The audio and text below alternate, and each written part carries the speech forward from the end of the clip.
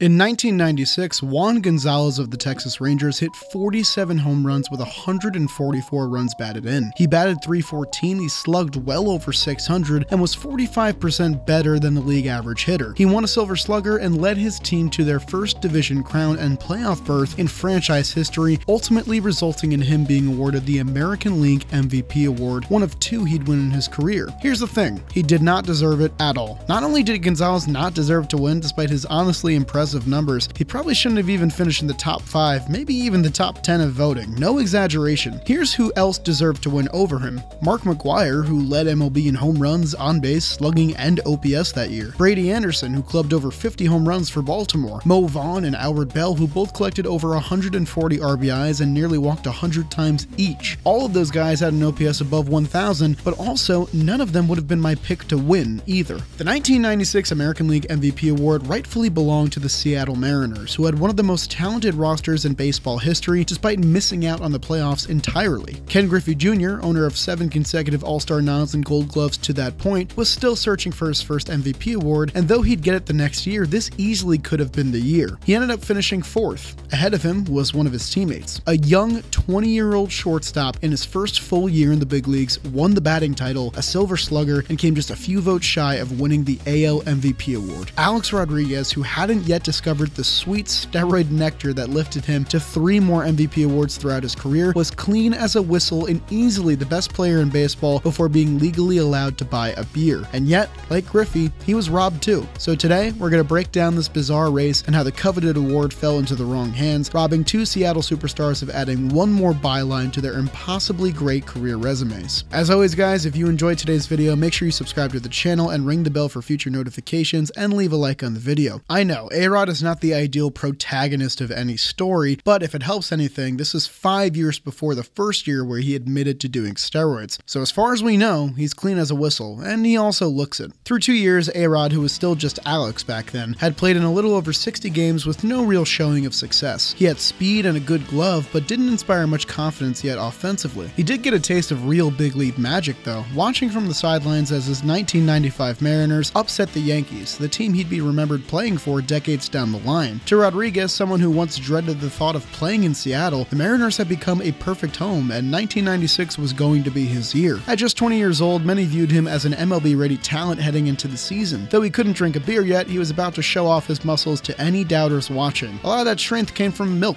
apparently. Listen, I won't touch a glass of milk with a 10-foot pole, but I'm also not a big leaguer, so there's some correlation there. He got going early with a hot April, including a .953 OPS in 17 games. In May, he batted nearly .400 with 15 extra base hits, though he drew just 4 walks to 18 strikeouts. As pure as A-Rod's hitting was, he was still a kid and needed some big league seasoning before anyone could deem him the face of the Mariners. At the end of the first 3 months of 1996, Rodriguez was putting together a marvelous season in his first full-time year as an MLB player. He was batting well over .300 and had an OPS that was 55% better than the league average hitter. As a result, he was one of 5 Mariners named to the All-Star game that year, watching his teammate Griffey start in the outfield. But before we can talk about Griffey, we gotta talk about A-Rod's better half of this season. Yeah, the first half actually happens to be the weaker one, if you can believe that. A-Rod was unreal in the month that kicked off the second half, batting .383 with 9 home runs and an OPS north of 1.1. To a Mariners team sitting just a few games behind the Rangers in the AL West, A-Rod's graduation from great to superstar level play was a necessity if they were going to return to the playoffs. Then, he somehow got even better in August. August 1996 is one of the first great months of A-Rod's career and still holds up as one of his best. He was top 4 or better in the league for several major offensive categories and won his first ever Player of the Month award thanks to 11 doubles, a .436 batting average, a .475 on base, and a .211 OPS+. His play was unbelievable, but when you take into account that he hadn't yet turned 21 years old, his numbers in this month become historic. Rodriguez managed an amazing .1233 OPS in the month of August that season, and in the last 50 years of MLB play, he's one of just 7 players aged 21 or younger to hit for an OPS of over 1.2 in a full month, with each of the rest of them taking place in seasons past 2009. Let's go even further. Since 1990, there have only been 2 players aged 21 or younger to bat over 400 in a full month of baseball. One was Alex Rodriguez, who hit .436. The other, Yasiel Puig, back in his monster rookie season with the Dodgers in 2013. And while Rodriguez was breaking out into a meteoric rise to stardom, his teammate Ken Griffey Jr. was doing his thing, and better than than ever to that point. After finishing top 10 in MVP voting 3 of the past 6 years, including a runner-up finish in 1994, Griffey Jr. was building his strongest case yet to rival his teammates. Jr. put up 23 home runs in the first half, adding on 10 stolen bases and an OPS over 1,000 as he cruised to yet another All-Star starting nod. His best month came in July, where he achieved his then highest career home run total for a single month with 11 home runs in just 18 July games. This was overshadowed, however, by Juan Gonzalez's best month of the season, where he clubbed 15 home runs with a .407 batting average, winning Player of the Month honors. After an injury-riddled 1995, Griffey ended 1996 with 140 games played and new career highs in home runs, RBIs, and wins above replacement. His WAR value was the highest of any major league player that year, but despite the otherworldly performances of him and A-Rod, the Mariners slumped around them, and Seattle fell 7 games back of the division lead at the end of August. A-Rod would slump to the finish with his worst month in September, but still finished with numbers that were certainly MVP level. The Mariners, despite a 9-game win streak to move just a game behind the Rangers in late September, would miss the playoffs entirely after their miracle 1995 season. Thanks in large part to their 2 MVP candidates, the Mariners led the majors in runs scored, doubles, runs batted in, and slugging percentage, but the pitching staff had the highest earned run average in team history, and that's what held them back. So we know they were both great, but now let's put this all into perspective. Here is how Rodriguez and Griffey ranked among all American League players that season, bearing in mind that they finished 2nd and 4th respectively in MVP voting. Starting with Jr., he led all American League players in WAR thanks to his elite defense and was top 5 in major power hitting categories. He didn't rank as well as his teammate A-Rod in batting average and on base numbers, and while I think Griffey's case is better than Juan Gon's, I think Rodriguez stands above the pack as well. Rodriguez took home the MLB batting title, the first shortstop to do so in over 35 years, with his .358 batting average being the 3rd highest ever for a shortstop in a full season. He was 2nd highest in WAR, 1st in doubles, runs scored, and batting average, and top 4 for weighted runs created plus and slugging. This might be the best season by a shortstop in MLB history. Why don't we put that theory to the test? We have the numbers. A-Rod's 1996 campaign is up there with the best career totals from studs like Nomar Garciaparra and Cal Ripken Jr. Since the beginning of the expansion era in 1961, he holds the single season record for a full-time shortstop in slugging and raw OPS and ranks in the top 5 or better for hits, doubles, batting average, on base, and OPS plus. At 20 years old, Alex Rodriguez completed one of the greatest seasons by a shortstop ever,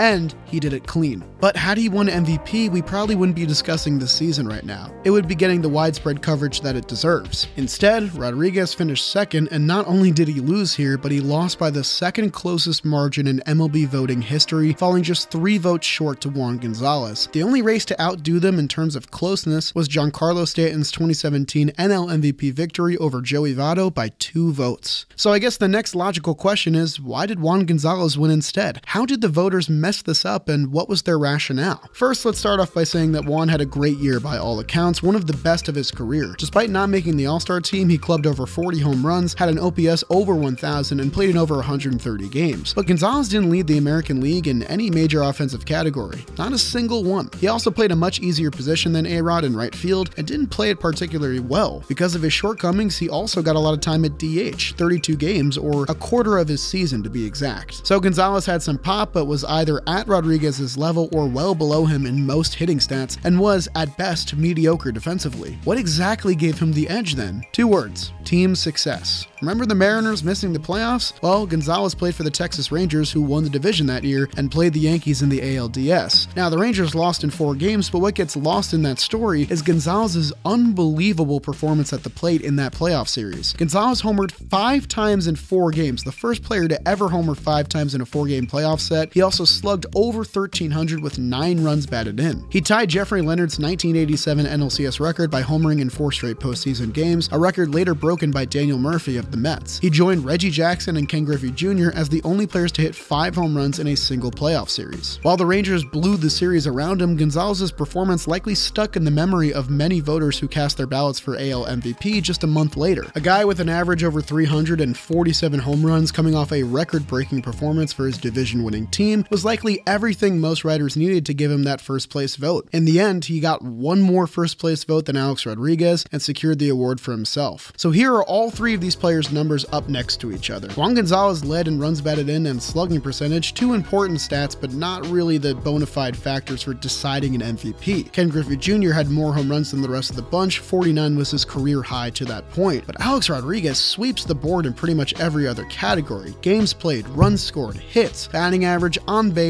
and OPS. Only Griffey Jr. has an edge over him in WAR, but both of them are above 9. So obviously, in my opinion, Alex Rodriguez should have won this MVP award. It would have been the first of his career. I think part of what troubles me most about this race is that Gonzalez would win another MVP years down the line, again beating out deserving shortstops and Ken Griffey Jr. while only really leading the league in runs batted in. A-Rod obviously won 3 more MVPs in his career and didn't necessarily need this award by any means, but had he won, we could have definitively said that he won an MVP award in a clean season. Rodriguez admitted to beginning his steroid usage in 2001, feeling immense pressure to perform for the same Texas Rangers that had robbed him years prior. I'm not insinuating that Rodriguez winning in 1996 would have changed his mind about using PEDs later on, but the thought of knowing that A-Rod, who had all the talent in the world at 20 years old, could sit atop the league without any of the cheating would have been a fantastic spectacle to look back on. Instead, we have a tainted legacy, one that will never make it into Cooperstown, and rightfully so. It's also a resume that should have one more award on the mantle, one that would be unquestioned of its legitimacy. But rather than that, Juan Gonzalez is a 2-time MVP, Ken Griffey Jr. would have to wait one more year, and you got this YouTube video instead. Not a great consolation prize, but I hope you guys enjoyed watching today's video. And now a word from today's sponsor. March Madness is here and the 64 best teams in the country are ready to go. This year's college basketball tournament betting action can be found at DraftKings Sportsbook, today's sponsor. They're offering new customers $200 in bonus bets instantly after they place their first $5 wager. And if you get that $200 in bonus bets, you can try parlaying multiple tournament games together in one bet for a shot at even bigger winnings with same-game parlays. Download the DraftKings Sportsbook app now for this opportunity. New customers use promo code OLIVE, O-L-I-V-E, bet $5 and get $200 in bonus bets instantly. That's promo code OLIVE only at the DraftKings Sportsbook all March Madness long. Minimum age and eligibility restrictions apply. See show notes for details, and any resources you might need for gambling addiction are listed down below. Thank you guys for watching today's video, and I'll see you guys next time.